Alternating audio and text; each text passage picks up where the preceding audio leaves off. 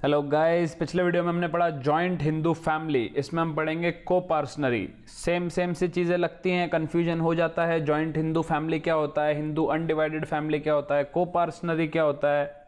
Joint Hindu family और Hindu undivided family तो already पढ़ा चुका हूं मैं, वो इस वीडियो में आप देख लेना। वैसे वो वीडियो देखना ज़रूरी है इस वीडियो से पहले, तो वो देख लेना अगर आपने नहीं देखा तो। और इसमें हम बात करेंगे कोपार्सनरी, जो है joint हायरशिप।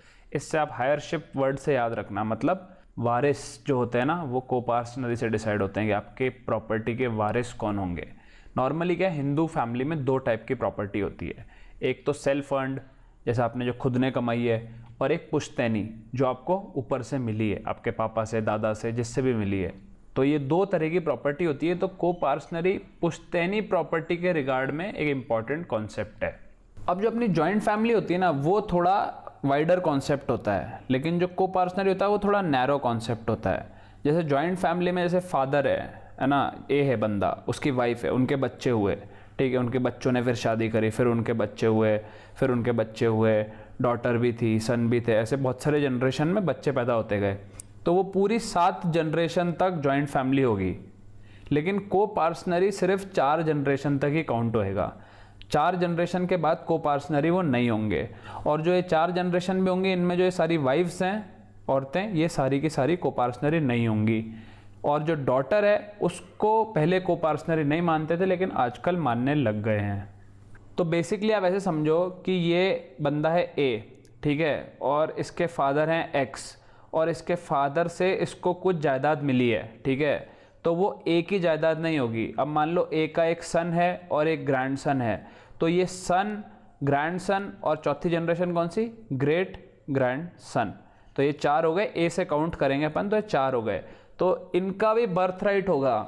He is not the soul owner, A is not the soul owner, जो उसको अपने बाप से मिली है एंसेस्ट्रल प्रॉपर्टी, ठीक है, जो इसने खुद ने कमाई है उसका वो खुद ओनर है। लेकिन जो बाप से मिली है ना, जो ऊपर से आई है, ठीक है, उसमें ग्रैंडसन, सन, ग्रेट ग्रैंडसन का बर्थ से राइट होगा। ये जो बर्थ से राइट का कॉन्सेप्ट है एंसेस्ट्रल प्रॉपर्टी में, ये सिर्फ मिताक्षरा स्कूल में है, दयाभागा स्कूल में नहीं है, ठीक है। अब इसमें सिर्फ मेल्स की बात करिए, सन भी मेल होता है, ग्रैंडसन भी मेल होता है, सन आ रहा है तो मेल ही है बेसिकली, ठीक है, ग्रेट ग्रैंडसन भी मेल होता है। लेकिन फीमेल्स को नहीं मिलता कोपार्सनरी में, प्रॉपर्टी में राइट नहीं मिलता, बर्थ राइट। तो ये चीज़ चेंज हुई है। वाइफ्स को अभी भी नहीं मिल रहा। जैसे आपका सन है, उसकी वाइफ मतलब आपकी बहू आई, तो उसका कोपार्सनरी में राइट नहीं होगा। लेकिन आपकी बेटी जो है, फादर की जो डॉटर है, उसको अब कोपार्सनर माना जाता है, ठीक है। उसको ये राइट दे दिया गया है हिंदू सक्सेशन अमेंडमेंट एक्ट 2005 के अंडर में। Daughter has been given this right of being a coparcenary. लेकिन सिर्फ डॉटर को, जो वाइफ, खुद की वाइफ है बंदे की और जो उसके बच्चों की वाइफ है, उनको नहीं मिला है। एक सिंगल आदमी कोपार्सनरी फॉर्म नहीं कर सकता। मान लो एक्स ने ए को दी एंसेस्ट्रल प्रॉपर्टी, अभी ये अकेला ही है, तो कोई कोपार्सनरी नहीं होगा। लेकिन जैसे इसके बच्चे पैदा हो जाएंगे ना, वैसे ही कोपार्सनरी फॉर्म हो जाएगा, वैसे ही बच्चों का राइट आ जाएगा एंसेस्ट्रल प्रॉपर्टी में, सिर्फ एंसेस्ट्रल प्रॉपर्टी में, ध्यान रखना, ठीक है। तो इंटर जनरेशनल रिलेशनशिप चाहिए। अब पहले क्या, बेटियों को नहीं मानते थे कोपार्सनरी, अब मानने लग गए हैं। तो पहले होता था कि इंटर जनरेशनल रिलेशनशिप जो होती है वो फादर सन या मतलब आदमी और उसका ग्रैंडसन या आदमी या ग्रेट ग्रैंडसन, ऐसे इन मेल्स के बीच में होनी चाहिए। लेकिन अब बाप और बेटी के बीच में भी हो सकती है। अब जैसा मैंने आपको बताया था, 4 डिग्री तक मिलता है, ठीक है, 4 डिग्री तक कोपार्सनरी होता है और 7 डिग्री तक जॉइंट फैमिली होती है। तो ये जैसे एफ है, तो एफ का सन, ग्रैंडसन, ग्रेट ग्रैंडसन, तो कोपार्सनरी यहाँ 4 तक होगा और जॉइंट फैमिली यहाँ तक होगी। अब मान लो एफ मर गया और S1 बन गया लास्ट होल्डर, तो इससे 4 गिनेंगे, 1 2 3 4, तो यहाँ तक कोपार्सनरी हो गया।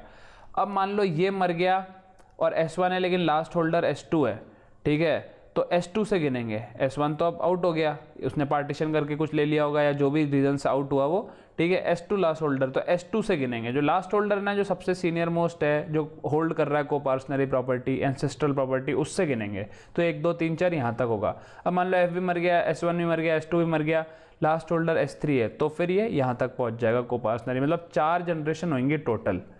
A person removed by more than 4 degrees from senior most member is not a co-partner, ठीक है। इसमें इधर से ये नीचे वाले कोपार्सनर नहीं है, इधर ये कोपार्सनर नहीं है और इधर S6 कोपार्सनर नहीं है। और जैसा मैंने आपको बताया, जॉइंट फैमिली होती है 7 जनरेशन तक, कोपार्सनरी होती है 4 जनरेशन तक, ठीक है। और जिस बंदे से जनरेशन गिन रहे हैं उसको भी काउंट करते हैं।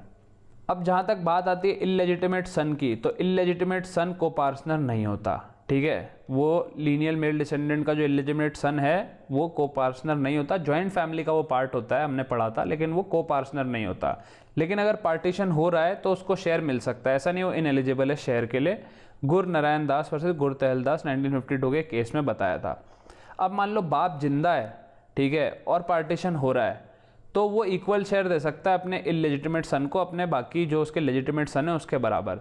लेकिन अगर डेथ के बाद फादर के पार्टीशन हुआ, ठीक है, तो इलेजिटिमेट सन को आधा ही मिलेगा, जितना एक लेजिटिमेट सन को मिल रहा है उससे आधा। जैसे मान लो 3 बच्चे हैं, 2 बच्चे हैं जैसे मान लो, तो एक लेजिटिमेट सन को अगर 75 रुपये एंसेस्ट्रल प्रॉपर्टी है, तो 50 रुपये अगर लेजिटिमेट सन को मिल रहे हैं तो 25 ही मिलेंगे, उसको आधे ही मिलेंगे।